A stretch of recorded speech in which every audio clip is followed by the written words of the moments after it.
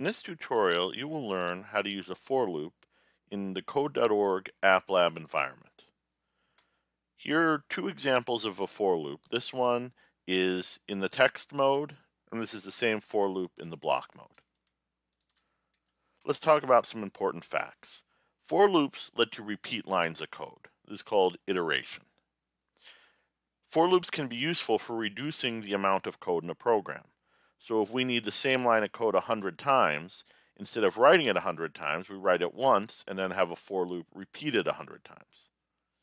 There are also alternative types of loops out there like while loops, and they can be good for different things. So let's take a look at this loop again. There are four main parts of the for loop. The first three are in the header, up here, and then there's the body of the for loop. Let's take a look at each part and what it does. When a for loop is executing, the first step is the creation of this variable here. And this happens before the loop even begins. This variable acts as a counter. Often it's called I, but it could be called anything. And often it's set to 0.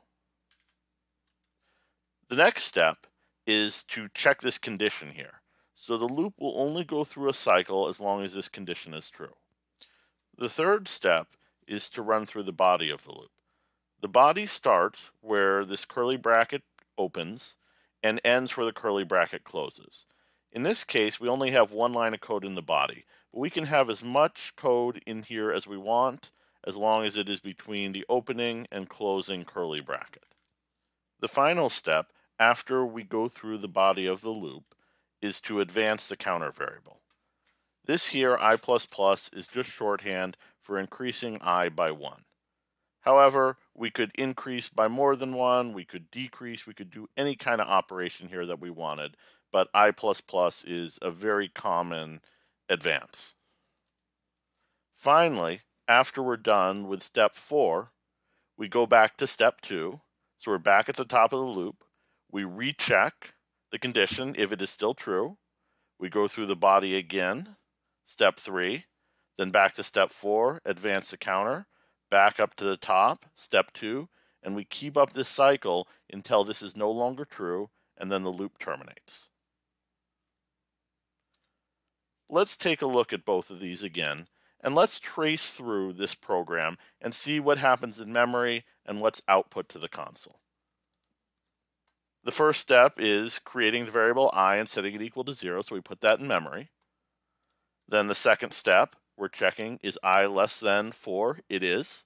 So we go through the body of the loop. We output to the console the value of I, which is 0 right now, so we output 0. Then step 4, go to the advancement, which is incrementing I from 0 to 1. Then back up to step 2, we check, is I less than 4? It is. So we go through the body again. We output the value of I, which is 1. So we have that down there. Then the fourth step, we increment I by 1 to 2. Back to step 2, we check, is I less than 4? I is less than 4. So we go through the body, print out the value of I, which is 2. So there we have it down there. Get to the end, increment I by 1 to 3. Back up to the top, we check, is I less than 4? It is. Go through the body, we output the value of I right down there. Finish going through the body, increment I to 4. Back up to the top, we check, is I less than 4? 4 is not less than 4. This is a false statement, so we terminate the loop, and then the program's done. Loops can be useful for solving all types of programming problems. They'll become especially useful when you learn about the array type of list. Thanks for watching. Please hit the like button and then leave me a comment down below. To see the next video, click on the image on the left side of the screen.